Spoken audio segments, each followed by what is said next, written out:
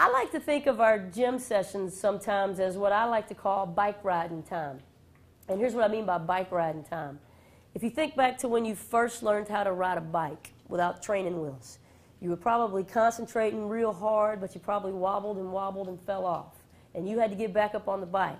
And you probably were concentrating even harder the next time, but you still probably wobbled and fell off. And then you had to get back on the bike. You probably wobbled and fell off. But as long as you kept getting back up on that bike, sooner or later you got to the point where not only was it easy to ride the bike, but you didn't even have to think about it. It was natural. It was second nature. Well, our gym sessions are going to be a lot like that. We're going to introduce some new skill or some new concept, and you're going to get out there and you're going to wobble and fall off. And you're going to have to get up and get right back on the bike.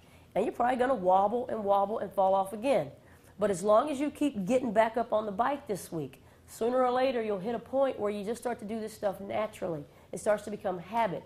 But that's not going to happen to you if every time you wobble and fall off, you give up. And you say, well, this doesn't work, and I'm going to go back to my old way, and this stuff will never work for me.